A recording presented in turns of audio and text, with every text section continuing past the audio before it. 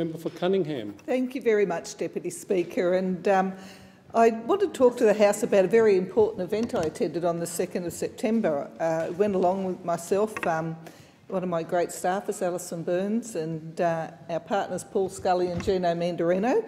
We joined a team of Illawarra Young Labor people for a blood drive at the local Wollongong Red Cross Blood Bank. And I just want to acknowledge all of the participants who came along: Kieran O'Connor, Peter Mumford, Alex Costello, Dale Norris, Jared Delpina, Caitlin Rudenris and Alex Napier. And so we turned up in a group.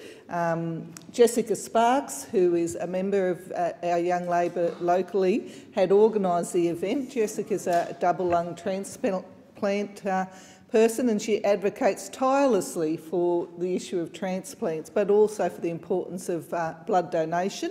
So she booked us a bank of seats to donate blood on, and along we went. So I want to commend the Illawarra Young Labor Group for what was a great initiative, and it's going to be ongoing. We're going to do this on a regular basis, and I wanted to take that opportunity to put on the record to my community, but also the Chamber and the country, the importance of participating in the Red Cross blood bank processes if you can.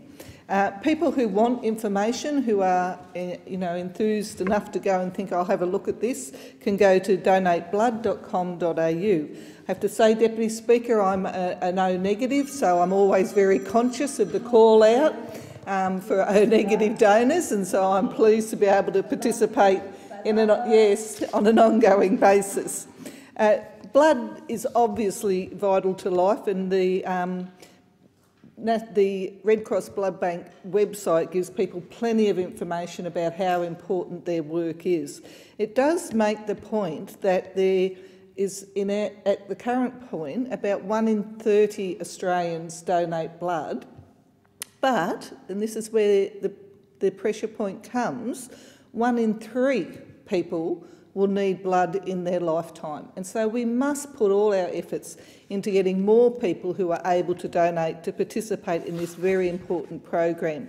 Obviously, this blood donations cover a wide range of needs.